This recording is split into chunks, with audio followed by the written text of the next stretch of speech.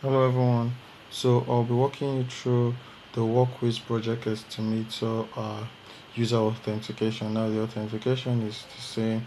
Either you're using the project cost estimator, or you're using the resume builder, or you're using the invoice generator. The authentication process is same. However, we'll be releasing just the project estimator now, and then we're just walking you through the process in which you're going to use in verifying that you are an actual user using the application. So all you just need to do now is to just enter in your email.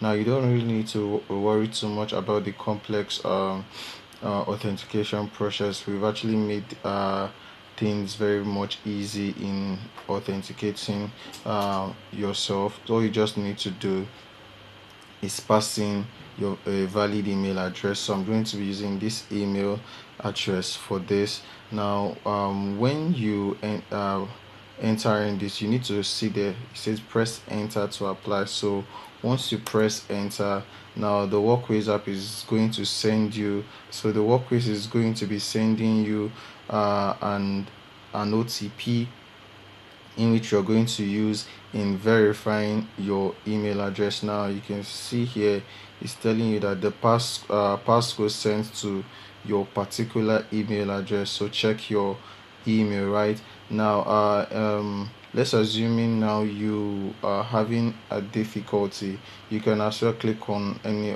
this particular tab here.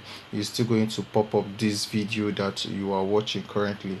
It's going to walk you through the process. So I'm going to go to my mail, and yeah, you can see I have the email here, and then when I click on it, you can see this is my OTP right here that I have.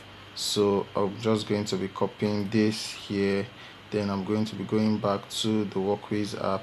Then once I paste in the passcode and then I click on enter, and then you can see I've been verified, and voila, the project estimator is right here. So that is how you authenticate yourself on the Workwiz application. And this authentication, now with this email, you are allowed to use any of the tools that you have here.